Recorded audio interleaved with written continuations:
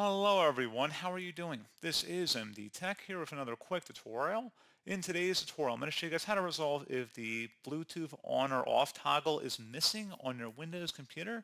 So generally speaking, this should be available on most computers as long as you have a Wi-Fi adapter or built-in networking capabilities. So this should hopefully be a pretty straightforward process here, guys. And without further ado, let's go ahead and jump right into it. And we're going to start off by opening up the search menu, type in Device Manager. Best result should come back with Device Manager. Go ahead and open that up. You want to expand the Bluetooth section here by double-clicking on it, and then locate your Bluetooth device listed in here.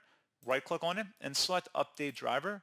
Select Browse My Computer for drivers, and then select Let me pick from a list of available drivers on my computer. Select the manufacturer-specific one unless there's only generic drivers available, and then select Next. Once that's done, close out of here and open up the search menu again. Type in Services. Best result should come back with Services. Open that up. You want to go down to the Bluetooth services. There's going to be multiple ones listed in here. Make sure they're all turned on. So double click on the first one here. Set it to automatic for the startup type. Service status should be set to running. So if it's not, select the start button and then select apply and OK. Do that for all of the Bluetooth services listed in here. You don't have to do the last one if it's just random characters at the end. This one is not necessary. So with that done, now we want to go ahead and just restart our computer.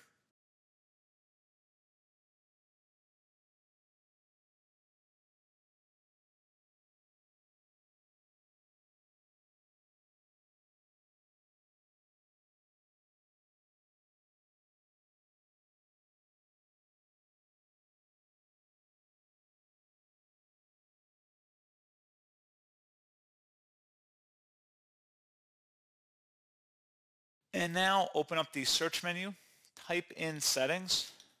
Go ahead and open that up. Select Bluetooth and Devices on the left side, and make sure Bluetooth is toggled to the on position now. And if you need to add your device, you can click the little plus button in here, or you can select View More Devices, and then hopefully if your device was already installed, you should see it in this list. So pretty straightforward process, guys, and as always, thank you for watching. I do hope I was able to help you out, and I do look forward to catching you all in the next tutorial. Goodbye.